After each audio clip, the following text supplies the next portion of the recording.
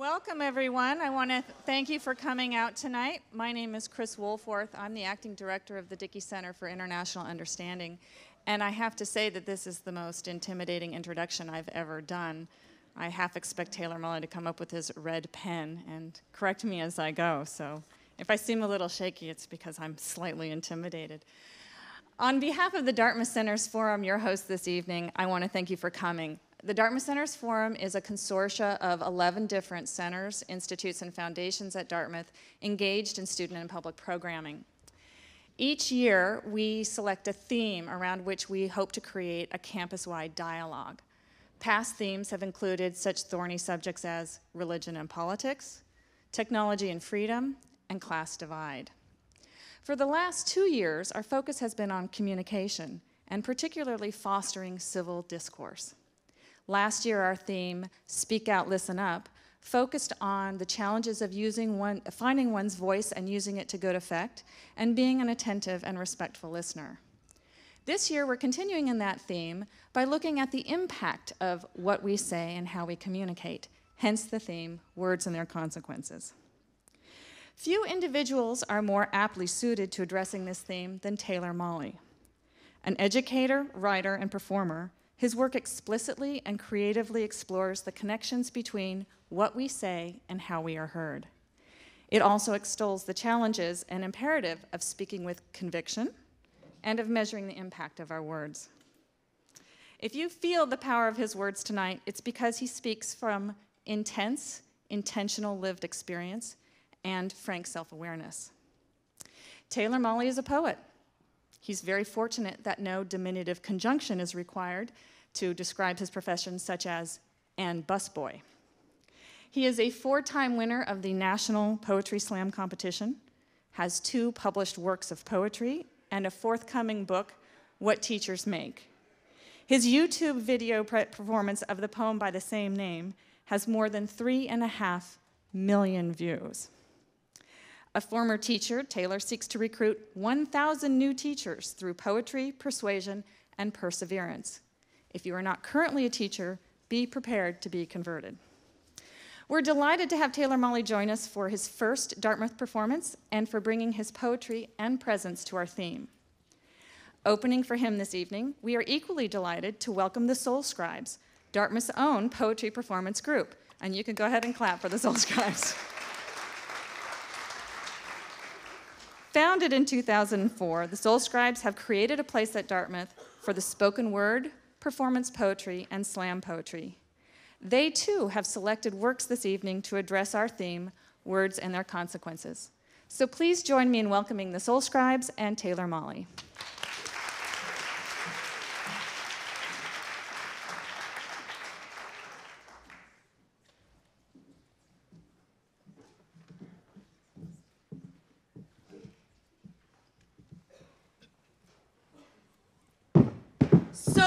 Silencing our political action, sacrificing our personal autonomy, sabotaging original profits again, stoically omitting public assent, shitting on people anew, such obnoxious plutocratic assholes, SOPA. Stop Online Piracy Act, selective of privilege and sustained on passive apathy. Society offering potential altruism suddenly ordered to protect affiliated students of plutocratic aspiration. Seriously. Our pay accumulates some obligatory precariousness as systems of public announcement survive. Our politicians absorbing syndicate opportunistic pressure act so officers profit always. Salivating over pre-aristocratic symbols of power, autocrats stupefy, ordering principle-less aims. SOPA, subtle ostracization, perpetuates anger. So odious, privatized amalgamations still obtain people's attention. See? Optimum product abates speaker's output. Pulls a societal offering presently away. Stopping our parliamentary awakening. SOPA. sucks out people's awareness, sways opinion, pushes anti-socialism anti-socialism onwards, onwards, pretends authority should occupy positions atop sharing-focused, omni-amorous provinces, accentuates spending on proliferating arms arms, and security, oppresses pronouncers and sometimes outspoken progressives, appeases structural ongoing problems, allows suspectless oblivious persons anti-liberty. SOPA, someone Outcry, please. Apocalypse seems off-puttingly permeating, and supremacy of pithy acronyms safely only promises angst. Soon our predecessors' actions setting overt precedent, Allowing speech of personal answer shrivels. On proud affections, surely often people act. SOPA, standardization of public aggravation. SOPA, surreptitious oblivion of peaceful aggregation. SOPA, silencing our political actions. SOPA, such obnoxious plutocratic assholes. SOPA, surely often people act. SOPA, shout, or politics asphyxiates.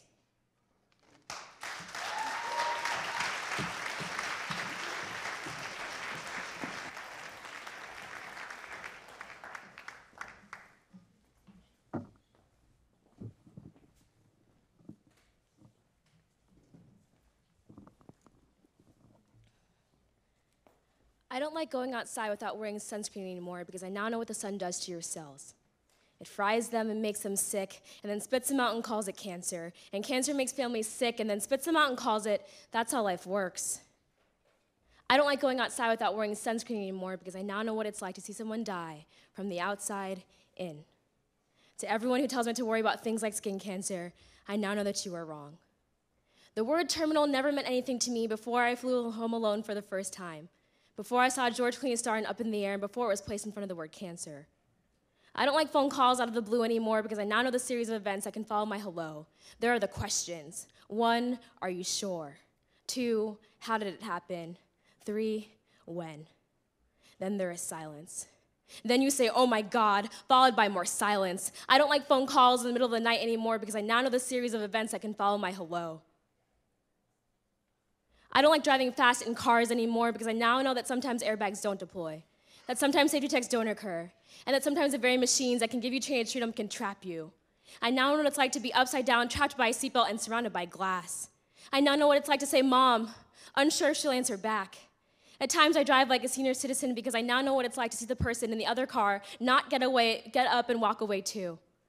To everyone who tells me that I would get to my destinations 10 minutes faster if I drove 20 miles over the speed limit, I'm not so sure if I'd get to my destinations at all. I don't like playing with fire anymore because I now know how hungry it is. To everyone who tells me not to worry about the candle lit in the other room or the match you didn't blow out before throwing in the trash can, I now know that flames don't wait. To the French government who does not make it mandatory to have fire alarms and fire escapes in every Paris city apartment, maintenant je sais. I now know what it's like to say bon voyage and rest in peace to the same person in the same year. I don't like crossing streets anymore. To everyone who tells me that pedestrians always have the right of way, that nothing and no one can hit you, that there are legal consequences for all who don't obey traffic laws, I don't believe you anymore. Because I now know that not everyone knows how to stop. Thank you.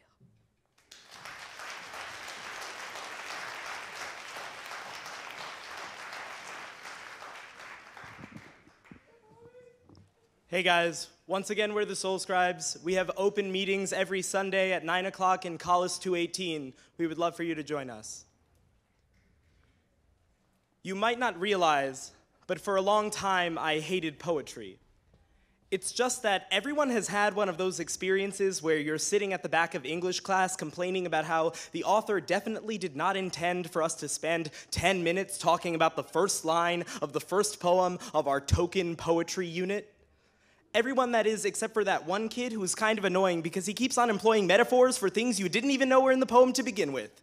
And that makes you really nervous because it seems like he knows what he's talking about, so it's seeming like you don't understand the meaning, like you don't comprehend what it's actually achieving, like you don't appreciate the feeling that you get from reading words, written in perplexing syntax, taxing on your lexicon because you can't quite see the difference between epistrophe and antistrophe. You're trapped between tropes traipsing about and you have no hopes of ever figuring it out because you don't get poetry. And you're right. You don't get poetry.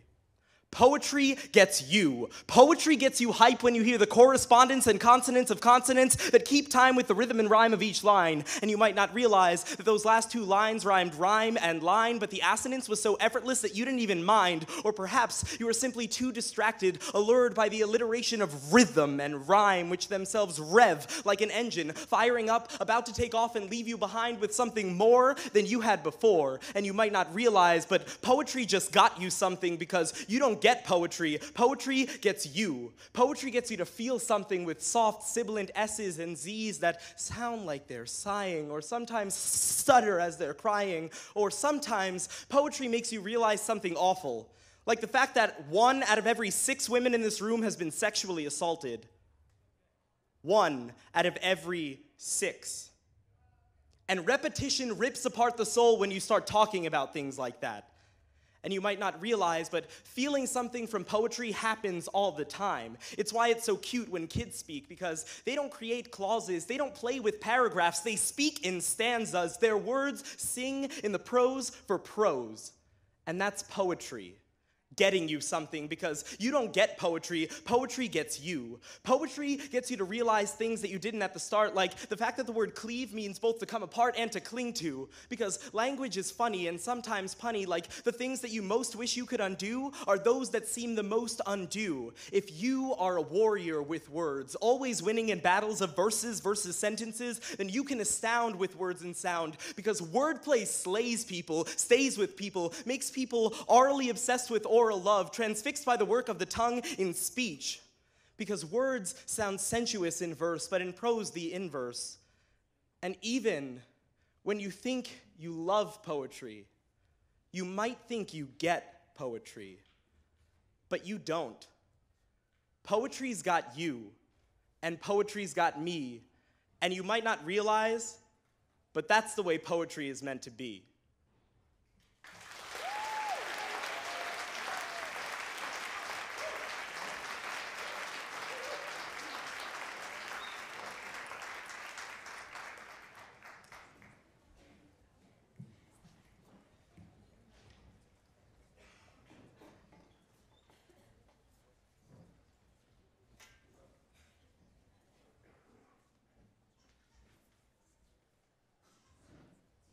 One more time, please put your hands together for Soul Scribes. That's how I like to be warmed up. The wisest woman in the 8th grade. Or, just for tonight, words and their consequences. I tell Diana that I'm leaving to go teach at an all-boys school. And she tells me that she thought I knew better. You, of all people, Mr. Malley, I would have thought you had learned by now that girls rule. And I want to say, what makes you think I haven't? Or perhaps, what makes you didn't realize that you taught me that yourself? Or perhaps, no.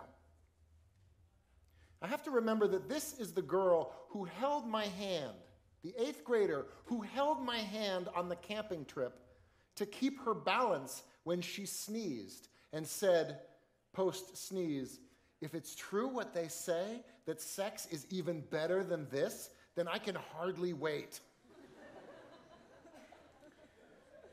Perhaps it was then that I understood how close we live to serious disciplinary action. How rarely are we more than one sentence away from chaos, tears, emotional wrecks, and wrecked careers. How words have consequences. We haul the barges of our own destruction behind us with lines we choose never to throw out. Words have power, not like engines, like atoms. You can split your whole life apart if you gather all the wrong words together in the right place. Even a single letter can work wonders if you write it well or cry it or mean it So even though I teach at an all-boys school now, God bless you, Diana. God bless you. Thank you very much. It's an honor to be here. I'm doing a mix of old and new poetry, and roughly tied together using words and their consequences as my medium. That's not what I mean to say, but you know what I mean. My medium. I think what I meant to say was,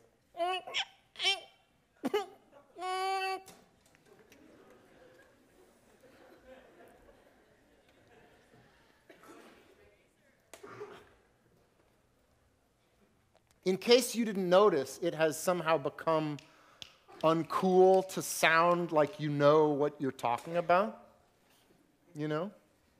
Or believe strongly in what you're, like saying. Invisible question marks and parenthetical you-knows, and you know what I'm saying, have been attaching themselves to the ends of our sentences, even when those sentences aren't like questions. You know? Declarative sentences, so called because they used to, declare things to be true, okay, as opposed to other things that are like totally, like not.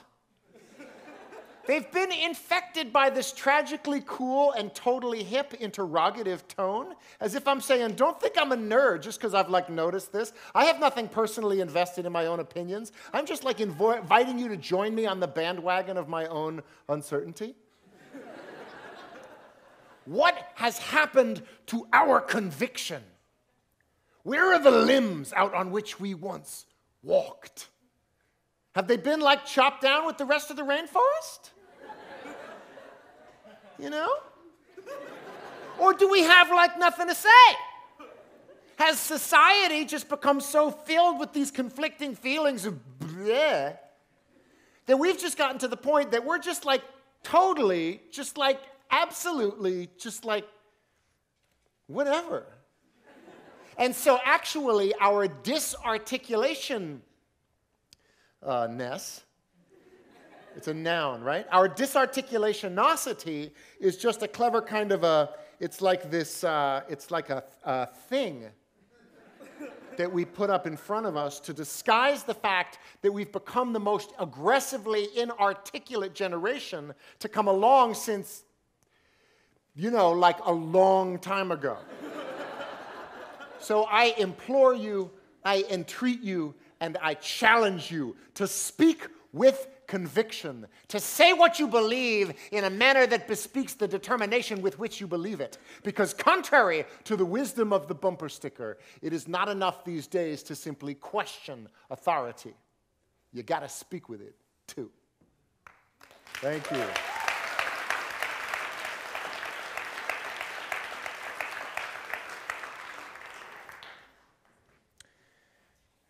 This is actually the third time I have visited the Dartmouth campus. I read here once before, but then before that, when I went to Bowdoin, I came here because there's a chapter of the co-ed fraternity that I belonged to at Bowdoin had a chapter here that was not co-ed. And I don't know whether, is Psi U still on campus?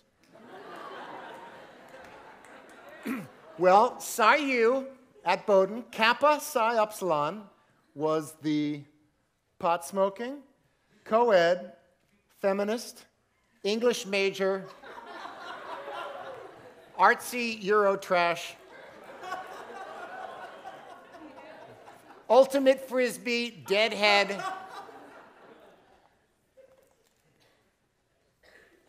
fraternity. So Psi Upsilon had a regional convention, and my brothers and sisters came here and met with the Psi U's here. And we realized that if we all went to the same college, we would not be all in the same fraternity.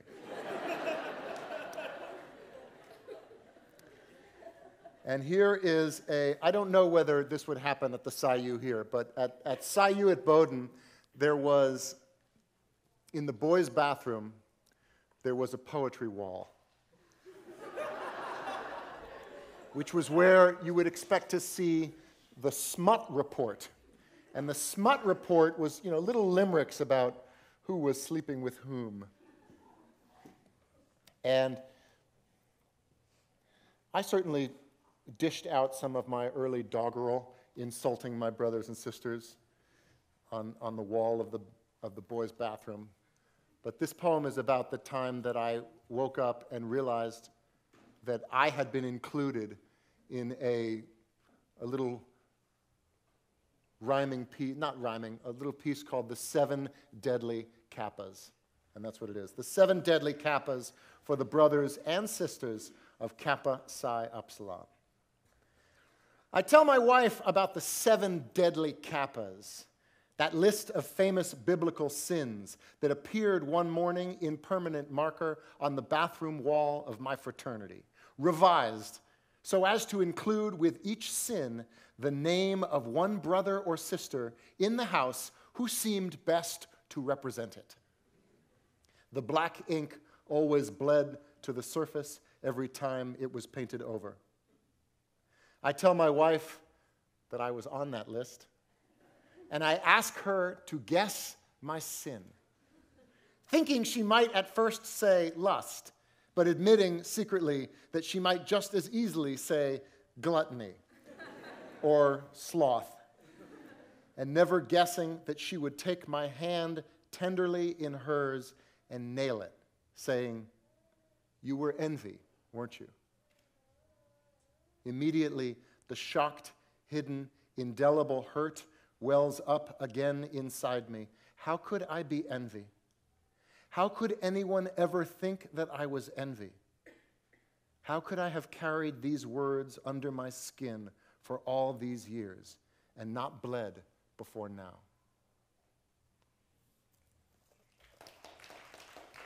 It hurt. It hurt so bad. It hurt when I saw that I was envy. I knew Carol was going to be lust. And Carney was going to be gluttony. And Mike was going to be sloth. But Marie Elizabeth, my wife, didn't know that. So I said, yeah, I was on that list. Guess what I was? And she said, envy. I was like, what the fuck? 20 years ago, somebody said the same thing. And it hurt. And so I read that poem just because words hurt. And they say if you can never remember, if you try to name the 7 deadly sins from memory, the one that you will forget is the one you are guilty of. That's too easy for me because I think I know them. So I'm going to make it harder. Note to self, probably never do this again. By naming the 7 deadly sins alternately with the 7 dwarves. And 7 wonders of the ancient world. Let's see how far I can get. Pride. Happy. The pyramids.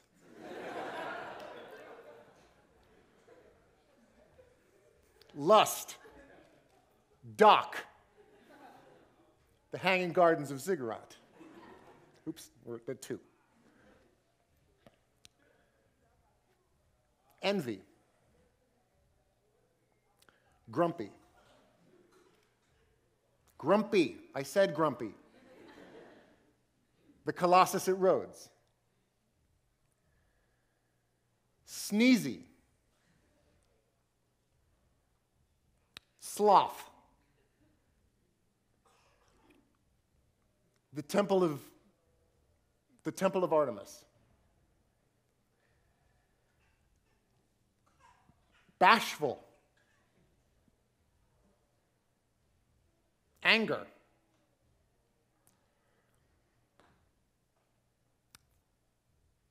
The statue of Zeus at Olympus.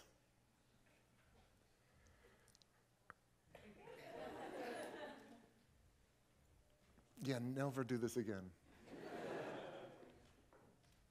Have I said lust, envy, sloth, gluttony? I haven't said gluttony? Gluttony! Sleepy?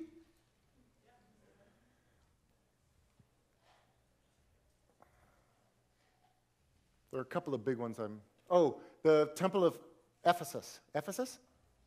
Is there anybody who knows the seven? Can somebody correct me if I'm wrong? The Great Wall of China! My living room.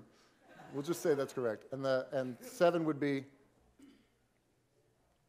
pride. I said it already? Good, because I would hate to have that be the last one that I forgot. Pride, envy, sloth, gluttony, anger, greed. That's the 7. Greed. I said happy, doc, bashful, sleazy, sleepy, sneezy, grumpy. I've said all of those. There's one left. Bashful, happy, what? Dopey. Maybe that says something about me too. Dopey. Dopey. And now I just have a right.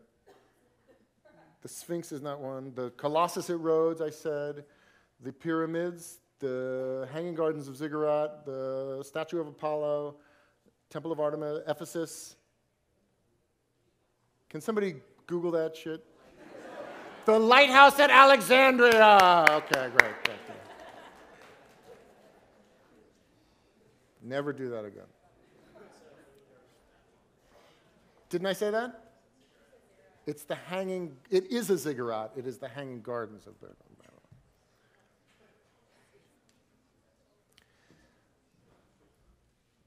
Sunday nights, I lie in bed awake, as all teachers do, and wait for sleep to come, as though sleep were the last student in my class to arrive. My grading is done, my lesson plans are in order, and still sleep wanders the hallways like lower school music. I'm a teacher, this is what I do. Like a builder builds or a sculptor sculpts, a preacher preaches, and a teacher teaches. We are experts in the art of explanation. I know the difference between the questions to answer and the questions to ask. That's an excellent question. What do you think? If 2 boys are fighting, I break it up. But if 2 girls are fighting, I wait until that shit's over, and then I drag what's left to the nurse's office. I'm not your mother, I'm not your father, I'm not your jailer, I'm not your torturer, I'm not even your biggest fan in the whole wide world, even though sometimes I act like all of these things. I know you can do these things that I make you do. That's why I make you do them. I'm a teacher, and that's what we do. We're miracle workers. Once in a restaurant, when the waiter said, "Can I bring you anything else?" And I said, "No, thank you, just the check, please." And he said, "Oh, come on, how about a look at the dessert menu?" I knew I had become a teacher when I said, "What did I just say?" Please don't make me repeat myself. In the quiet hours of the dawn, I write my assignment sheets, and then I print them without spell checking them, because I'm a teacher, and teachers don't make spelling mistakes, do we? So as a matter of fact, the new school dress code will affect all members of the 5th, 6th, and 78th grades. And if you need an extension on your essays examining the pubic wars from a hysterical perspective, you may have only until January 331st. I hope that's not a problem for anybody. I like to lecture on love. I like to speak on responsibility. At the drop of a hat, I will talk about honor and integrity and the importance of telling the truth always. And when my students say, "Mr. Molly, are we going to be responsible for this?" I say, "If not you, then who? You think my generation's going to be responsible for this? We're the ones who got you into this mess. Now you are our only hope." And when they say, "What we meant, Mr. Molly, is are we going to be tested on this?" I say, "Every single day of your lives." Once, while a student was digging in her backpack for a pen, I put on the corner of her desk a pen. But she didn't see me do it. So when I crossed the classroom and she raised her hand, still not seeing the pen that I had put on the corner of her desk, and said, "Mr. Molly, do you mind if I borrow a pen from you?" I went, "Oh."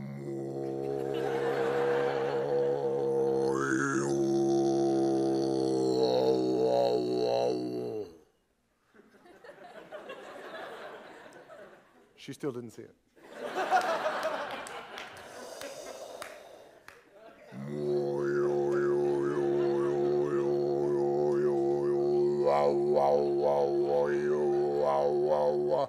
You already possess everything you require to succeed, including a pen.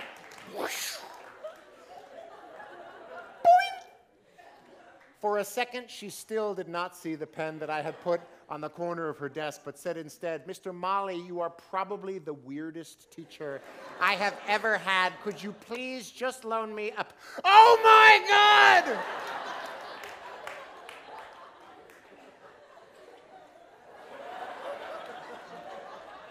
You're a miracle worker. How did you do that? And I wanted to say all I did was give you what I knew you needed before you knew you needed it. So thank you for the compliment, but education is the miracle. I'm just the worker. I'm a teacher, and that's what we do. Thank you.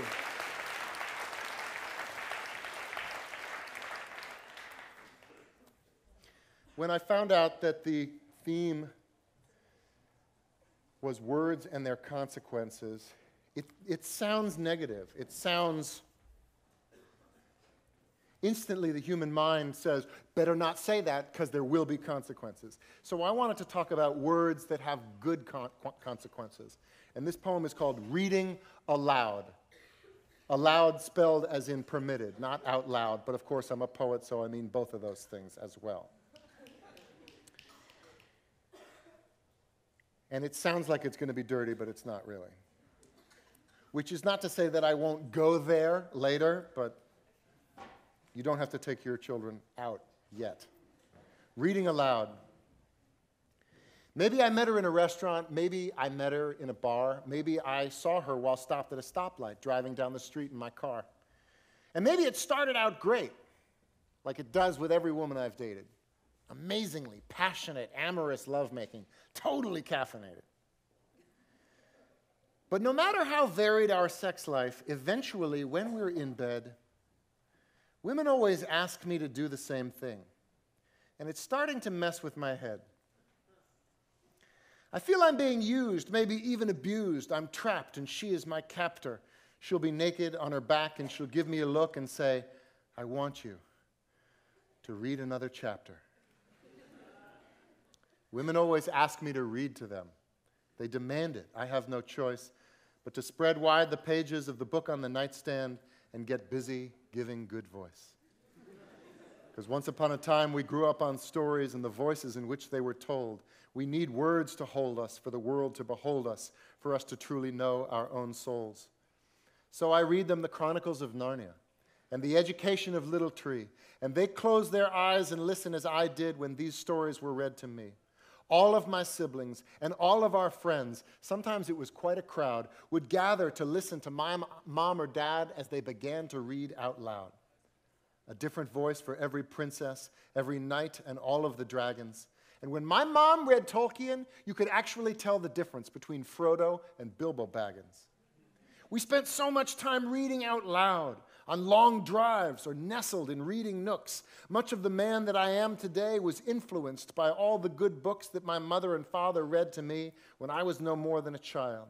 So I know why the caged bird sings, and I know the call of the wild. Charlotte's Web, Watership Down, Roll of Thunder, Hear My Cry, The Diary of Anne Frank, A Wrinkle in Time, and The King Must Die. Read to your children all of the time. Novels and nursery rhymes, autobiographies, even the newspaper. It doesn't matter. It's quality time. Because once upon a time, we grew up on stories and the voices in which they were told. We need words to hold us, for the world to behold us, for us to truly know our own souls. And bring your babies to poetry readings.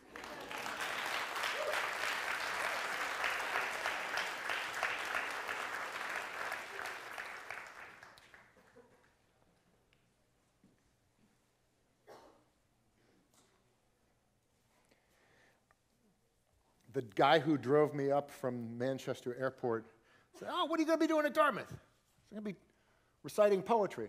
Oh, you're a poet. Does your stuff rhyme? I said, yes, it does, actually. Okay, then.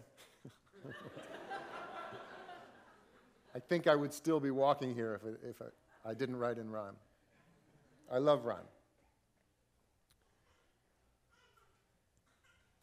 There's a big dog running for all he's worth, so fast his feet don't seem to touch the earth, and his name is Bodhisattva, and he's got 4 legs. And Bodhi lives in an area of Oakland, California, popular with lesbians and Democrats. Democratic lesbians flood the coffee shops and the bars. Republican lesbians live elsewhere, like Mars. And Bodhisattva runs like a happy fool, scaring the girls at the corner public school who cry, "Oh my God, it's a dog, I hate dogs," but who cried the day Bodhisattva almost died, struck by some idiot with a pickup truck.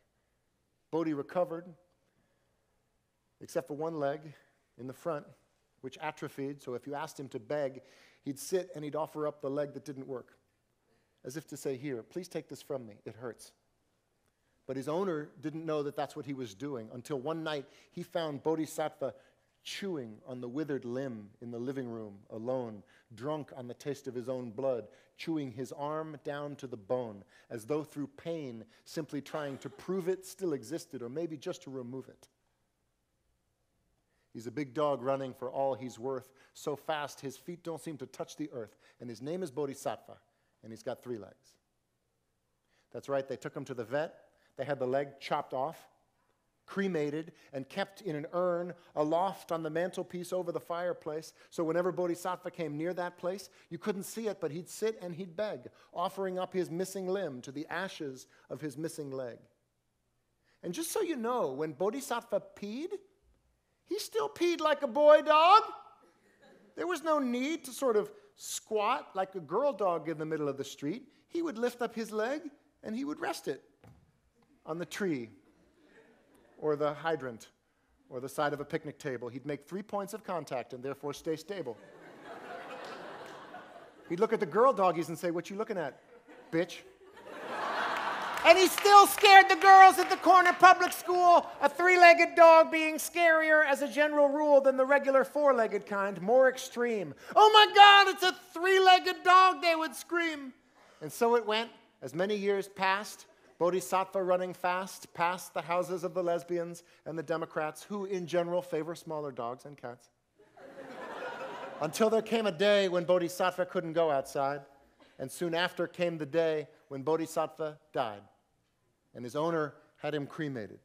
But then, to ease his soul again, he added the ashes of the missing leg to make Bodhisattva whole again. The people of Oakland have seen strange sights. It's a ghostly figure late at night.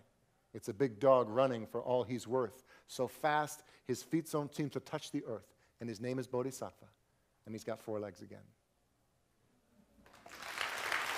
Thank you.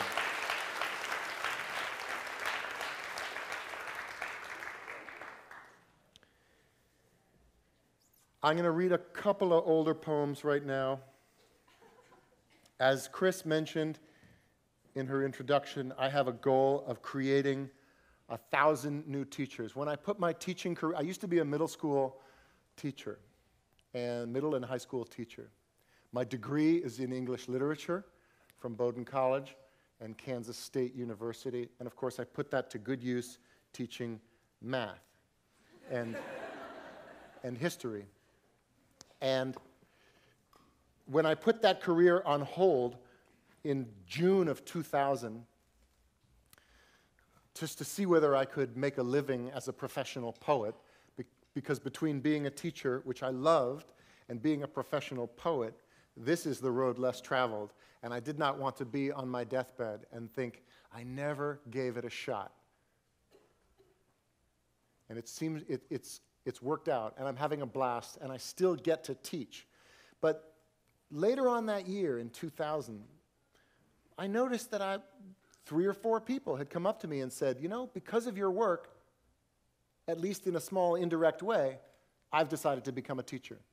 So I kept track in a very unofficial way, and I would say, hey, I think you're about the 9th person to tell me that.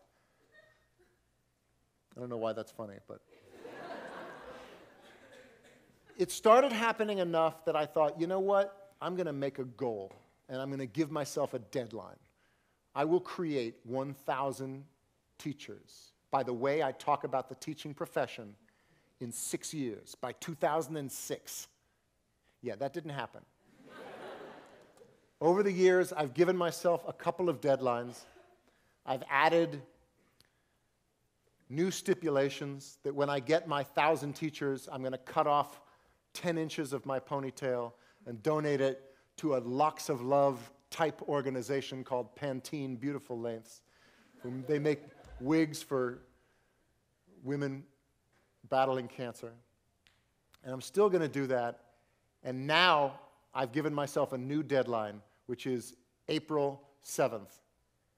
I just tapped, by which I mean topped, 900. Yesterday, I topped 900.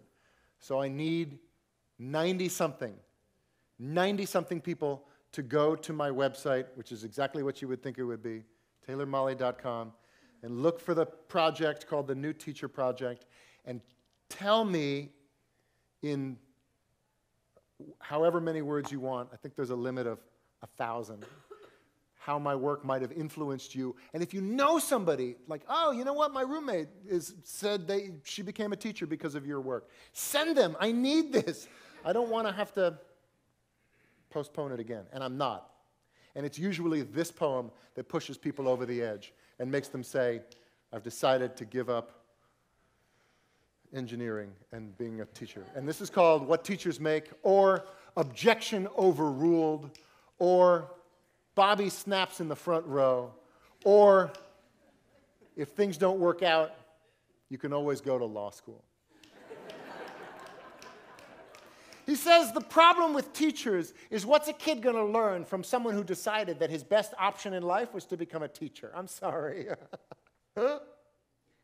He reminds the other dinner guests that it's true what they say about teachers. Those who can, do, and those who can't, teach. I'm sorry.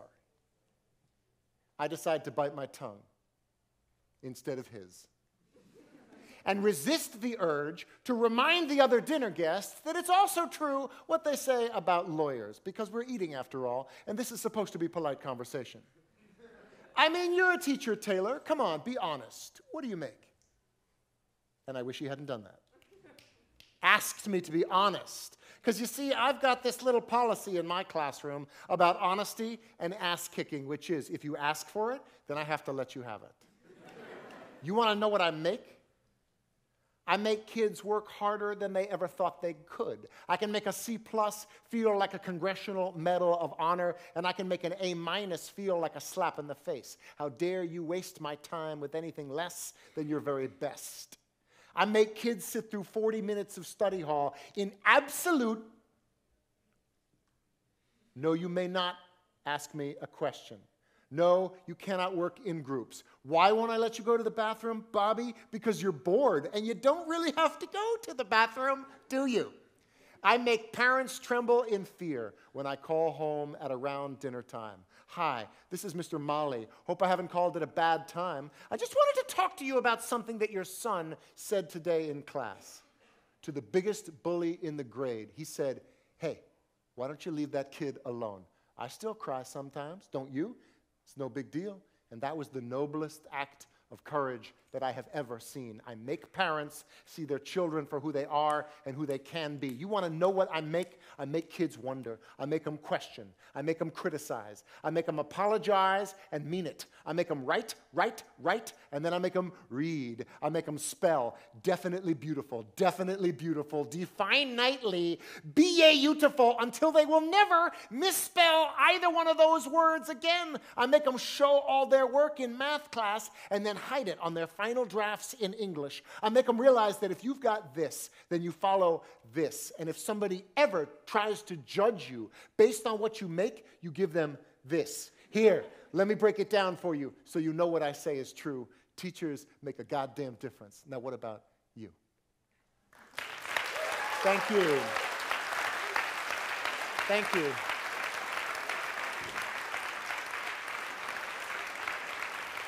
Thank you. Now, the reason I'm not going to postpone my 1,000-teacher ponytail haircut is that is also the unofficial day that my new book comes out called What Teachers Make, in praise of the greatest job in the world. It's my first book that is not poetry. It's essays and reflections on teachers and on teaching, and I'm very pleased with it. And this is one of only a handful of uncorrected proofs to be sent out to reviewers. And the real one is going to be hardback, and and you can all, please go visit the merch table in the back, and visit Etal and Amy. Is it Etal? I just christened you Etal. Itai. Visit Itai and grab a bookmark that promotes the book, but it's also a temporary tattoo that says tough teacher. So if you have a tough teacher, or if you are a tough teacher, or had a tough teacher, pick one of those up. I'm going to read you a short chapter from this book, which comes out on April 7th. It's called Definitely Beautiful. Funnily enough, when I perform the poem What Teachers Make in front of large groups of people, and not always necessarily teachers, I always see nodding heads when I get to the line about making my students spell the words definitely and beautiful over and over and over again until they will never misspell those words again. Sometimes when I perform the poem live in front of groups of people, I add the word business also, so as to create my own personal trifecta of misspelled words. Definitely beautiful business. I learned how to spell the word definitely in 9th grade from my English teacher, Stuart Moss, who sang for the class the Definitely song, a mnemonic device that he swore would teach us how to spell the word definitely correctly forever. It has a high, sweetly melodic tune, and it goes something like this. There is no A indefinitely. Absolutely no A indefinitely. That's it. That's the whole song. The entire freshman class stared at Mr. Moss and said, "That's the song that's supposed to teach us to spell the word definitely correctly for the rest of our lives? That's not going to work. I'm going to forget that before I go to sleep tonight." But that was in the fall of 1978, and I still remember it perfectly. Beautiful, which does have an A in it where you would not expect, doesn't have a song that goes with it. But it sticks in my head because of a particular light bulb moment. The summer after my 9th grade year, my parents sent me to summer school because they said I had sloppy work habits, and they were right. During my humanities class, I sat next to a wrestler named Larry, and one day Larry asked the teacher how to spell the word definitely, adding that he had never been quite sure, but he thought it was time to learn, and he could finally remember if she would just tell him. She told him to look it up, but warned him that it would probably take him the remaining 20 minutes of the period just to find the right dictionary page, and she was right. And when Larry finally found the word, he kept repeating the first 4 letters out loud, incredulously, as we packed up our things and headed to lunch. B-E-A-U? That's how it starts? B-E-A-U? That's how you spell beautiful? I never would have guessed. He said it so many times that some of us began to parody the 4-letter litany of his astonishment. But deep inside, I was actually grateful. Larry wasn't the only person who had never been entirely sure how to spell the word beautiful. But now we're both sure to remember. Needless to say, I have sung the Definitely song in classrooms full of students hundreds of times. Sometimes I even sing it through twice, as I did at Dartmouth College on January 19th of 2012. Adding extravagant musical flourishes while channeling my inner lounge singer. But I have no evidence to suggest that my need for more stage time has improved the power of the original. What's more, Every time I have told the story of how I learned to spell the word beautiful, it ends with my own students listing off the first 4 letters in their own dramatic and deliberate renditions of Larry the Wrestler's Grateful Wonder. But there is a larger point about these 2 backstories that I really wish I had managed to work into the poem somehow. The exhilaration that comes with all epiphanies, those unforgettable bursts of new understanding. We tend to think of learning in the same way that we imagine a child grows over time, slowly and steadily, with marked spurts of accelerated progress. But the process of learning is more like a series of minor and major lightning bolts that strike the brain constantly. And if you've ever witnessed one of these moments occurring in someone else, then you know why teachers say it's one of the secret joys of the profession, especially if they helped make it happen. What do teachers make? Teachers make lightning strike over and over again.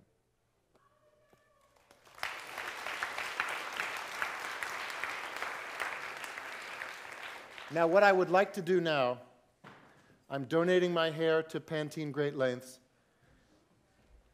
I would like to auction off this copy of the book to the highest bidder and donate the money to the American Cancer Society. Is there someone who would pay $20 for this limited uncorrected proof? 20. 30. Increasing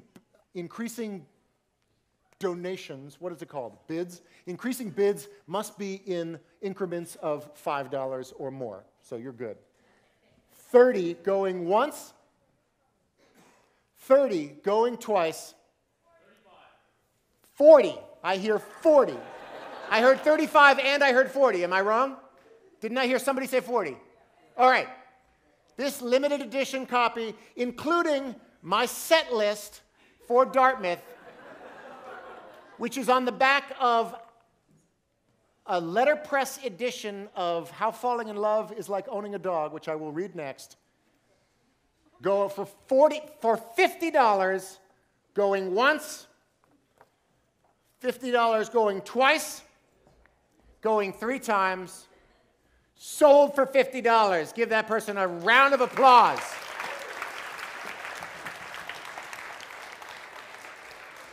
And I'm going to do 2 more poems. And can you go pay Itai right now? It's you. It's you. All right. No, but you go pay. And life is unfair. What?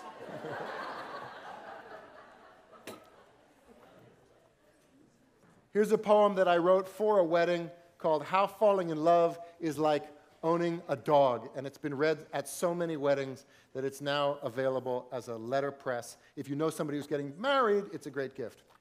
How falling in love is like owning a dog. First of all, it's a big responsibility, especially in a large metropolitan area like Hanover. So think long and hard before deciding on love.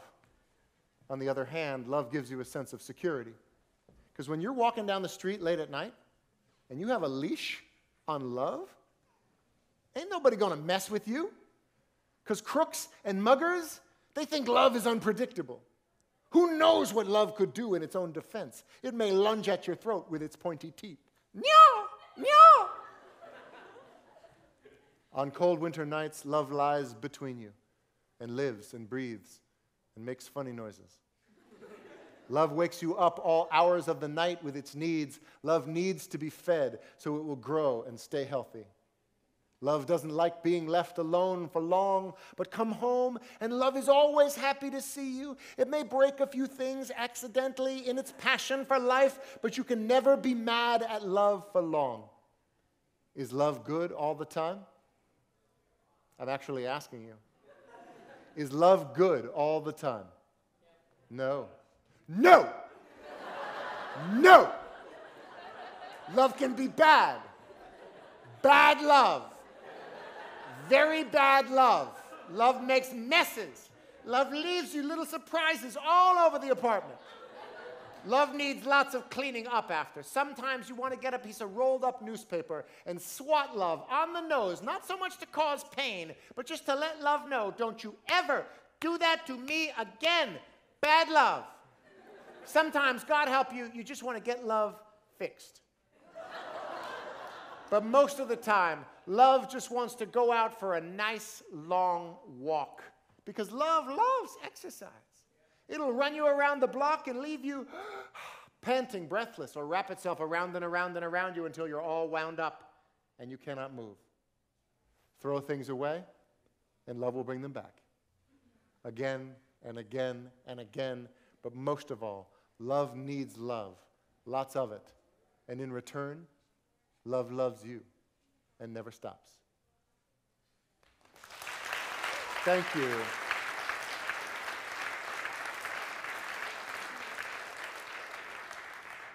I'm thinking you can handle 2 more, and that's probably just about right. How does that, if you think you can handle 2 more, on the count of 3, clap twice. 1, 2, 3.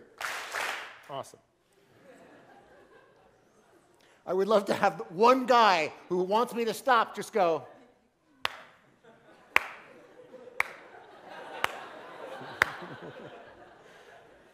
When I say love, I actually mean hate. So I'm going to skip over, go see Itai and Amy in the back. This is my first book. A lot of the poems that I have memorized, What Teachers Make, are in here. This is in hardback and in softcover. This is going to you. This is a poem called On Girls Lending Pens, and the entire text of the poem is on a little pull-out screen like that. If you play Scrabble, it also has the 101 acceptable 2-letter words with their definitions on the back. Who can tell me what the first acceptable word in Scrabble is and its definition? Is a type of lava. And I will give you this. Were you in my class? You were not. Okay. I will give you this one pen if you can name.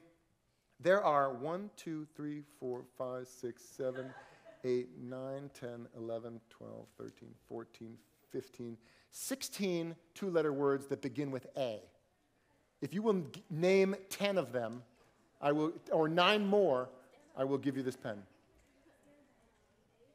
Ab, what's an ab? Yes. But that's an ab. I'm giving you that one. What? As, yes, I know you know what that is. That's 3. I've decided this is not as fun. Keep going. Add, 4. AE, what does it mean though? Okay, you don't get credit for it, unless I change my mind. Keep going. AH. Ah, yes.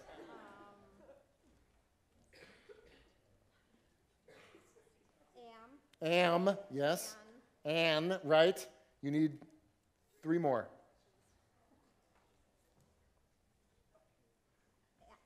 At, 2 more. Ax, right? 1 more. And AY, which means what? I, yes, it means S. Right, good, yes.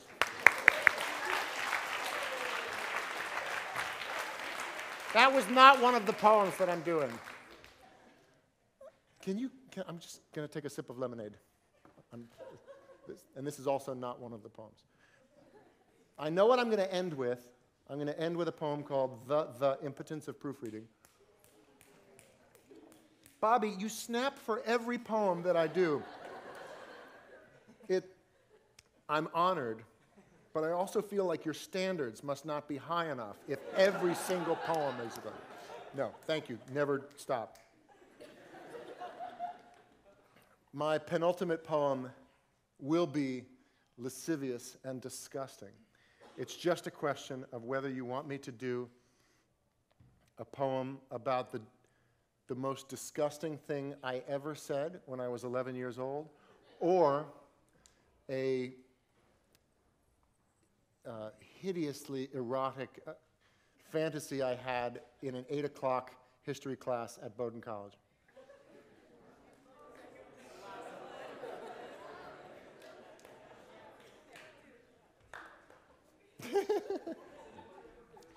The very first tape recorders that you could get when I was a kid were about the size of a lunchbox, and you had to press both play and record at the same time in order to get them to record anything.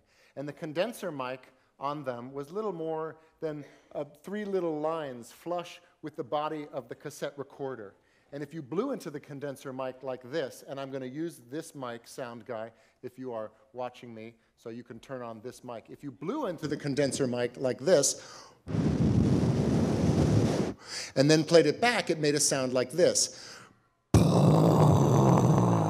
This led to lots of skits about nuclear holocaust and the end of the world and what does this button do? And if you blew into the condenser mic 3 times fast, like, and played it back, it sounded like this. This led to lots of film noir skits and cowboy and Indian skits, and I bet you knew it was going to end like this, partner. And army skits. And it was an army skit that I was recording with my brother when I was 11 and he was 8 that I said the dirtiest thing I have ever said. It wasn't the kind of thing that I thought was appropriate for an 11-year-old boy and his 8-year-old brother. It was, I still maintain to this day, simply the kind of thing that I thought a tough, battle-worn soldier would say, particularly if he were under a lot of pressure to hold his position, which Jim, the character I was playing in the skit, most certainly was. Jim, can you hold your position, the captain said. I was also the captain. And what I made Jim say when he was asked by the captain if he could hold his position was this. Oh, I'll hold my position all right, Captain. Just as sure as a man fucks his dick.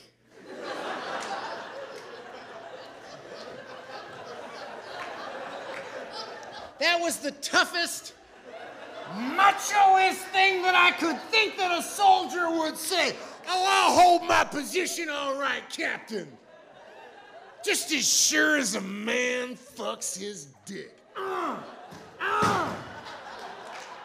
Now, if I could go back in time, I would have the captain ask Jim a few follow-up questions. Like, Jim. Yeah. But is that yes or no? Or possibly even, Jim, are you gay? Because it's totally okay if you are, buddy. Or possibly even, Jim, how does a man fuck his own dick? We've been talking about it at headquarters. We're not even sure it's anatomically possible. But I think that may have been the moment. I think that may have been the day. I think that may have been the line that made me realize I could become a poet. Because my brother looked at me with wide-eyed conspiratorial wonder and said, where did you come up with that? That is pure genius. Thank you.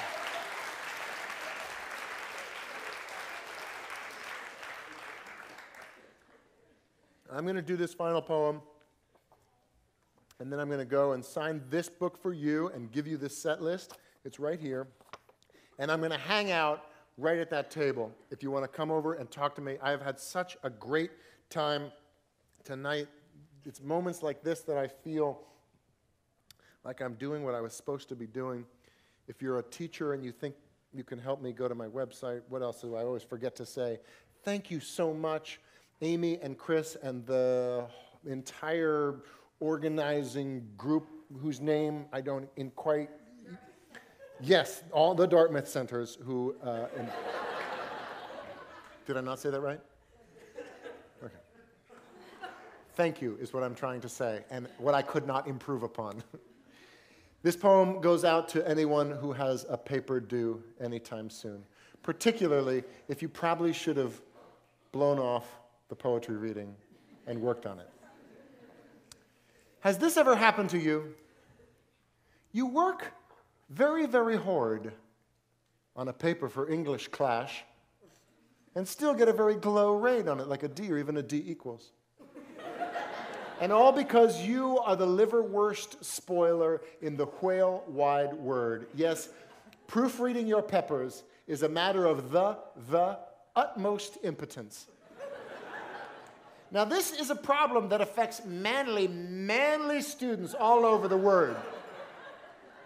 I mean, I myself was such a bed spiller once upon a term that my English torturer in my sophomoric year, Mrs. Myth, she said that I was never going to get into a good colleague. And that's all I wanted. That's all any kid wants at that age, just to get into a good colleague. And not just anal community colleague. Because I am not one of those guys who would be happy at just anal community colleague. I need to be challenged menstrually. I need a place that can offer me intellectual simulation. So I know this makes me sound like a stereo, but I really felt that I could get into a ivory legal colleague.